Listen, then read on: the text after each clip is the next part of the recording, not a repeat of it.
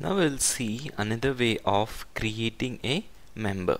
In the last tutorial you have seen two ways of creating a new member inside the PDS. The first way was, first you have cut the lines and then you have typed yes and you have entered the new member.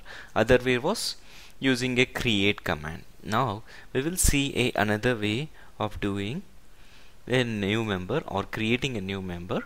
Okay, you type create, okay, .zf and .zls. This is first and last line. Okay, and you can give the member name new mem 3.